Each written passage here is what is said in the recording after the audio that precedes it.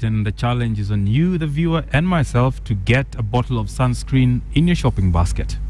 Right, to more positive news, most motorists in Nairobi were surprised to wake up to digital traffic lights at a number of roundabouts in Nairobi. Now, this is the beginning of an exercise that will see all traffic lights in 21 locations in the country replaced with modern digital lights, traffic lights rather. As KTN's Patrick Amimo reports, the lights will be installed with closed-circuit cameras to monitor traffic flows in the city, as well as help officers arrest motorists flouting the traffic rules. This will be the new face of traffic lights in Nairobi County as the city positions itself to join the League of Modern Cities, where traffic flow is managed on a digital platform. The traffic lights have a clock counter that will apportion time for motorists and pedestrians' movement.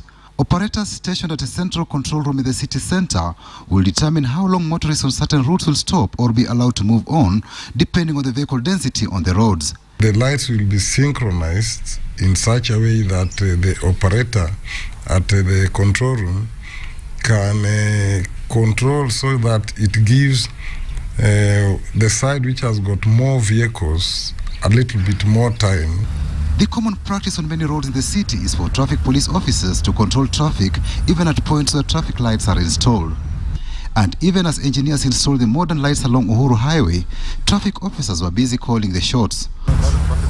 For instance, though lights here had given pedestrians the right of way, the traffic police issued different orders to motorists and vice versa. I think they should use the lights because there's enough good timing and everything. Police saa ingine unaona taa iko red, wanatuambia simama.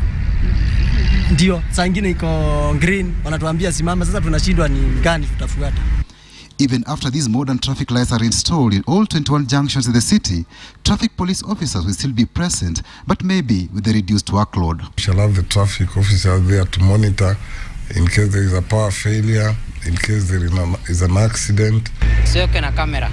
Ukiwa na kamera kama gari lote kijaribu kuvuka, hiyo kamera inachukua nambari ya gari, na usajili ya gari.